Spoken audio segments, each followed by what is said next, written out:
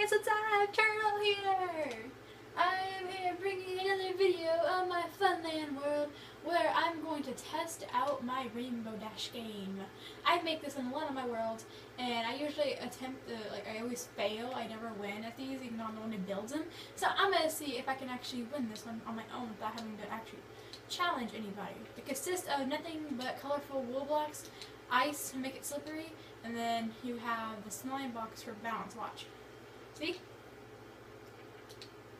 Am I actually going to do this? My first attempt? Usually it takes me more than one try to do this, to be honest. Oh my gosh, I might actually make it. Holy cow, are you for real right now? I'm actually doing this. I promise you guys, usually when I do this kind of stuff, I suck at it. But I actually beat it this time. Holy cow. I am so achieved with myself right now. I am like flipping happy. A monkey go happy, even though I'm a turtle. Let's do this. Okay, instead of... Dang it. Sorry, my joystick's kind of broken, so I thought that maybe it would affect why I couldn't do the jumps. But anyway, like I was trying to say, it's kind of, like, if you guys ever know that computer game called Monkey Go Happy, well, the turtle goes happy! Yeah.